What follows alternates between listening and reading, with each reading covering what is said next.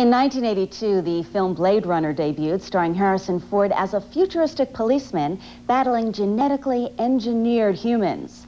The concept and style of the film were unique. So unique, in fact, that director Ridley Scott had to make quite a few concessions before the film could be released.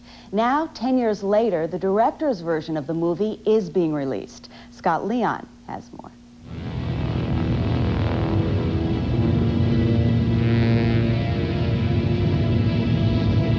Bleak, dark, cynical. Some of the many descriptions critics used to describe Blade Runner when it was first released in 1982.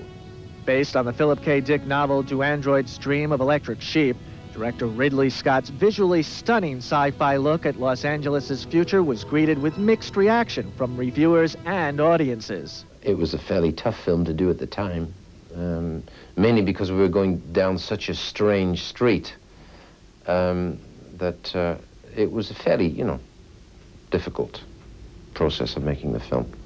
And every inch of the way, one had to explain what one was doing. And sometimes to people looking rather confused. In fact, Warner Brothers executives feared this disturbing vision of the year 2017 would turn off audiences, and they forced Scott to make drastic changes. Now, 10 years later, Ridley Scott's original vision is coming to the big screen in a recut version being released nationwide. The change that I've made in the film will not present exactly an entirely different movie. That would be silly to suggest that. But I think, to a certain extent, there's been a removal of stuff. I've removed all the voiceover in the film, which I think sometimes voiceover works, sometimes it gets in the way. That's gone. There's a different ending, more suitable for what I'd call a film noir, which is really like saying life doesn't necessarily end happily ever after. I'm Rachel. Deckard. It seems you feel our work is not a benefit to the public. Replicants are like any other machine. They're either a benefit or a hazard. If they're a benefit, it's not my problem.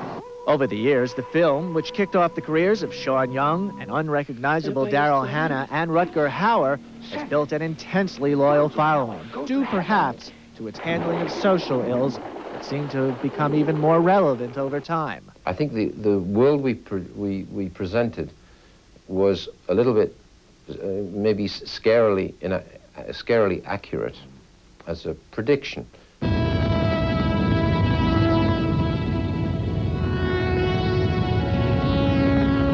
Scott Leon, CNN Entertainment News, New York.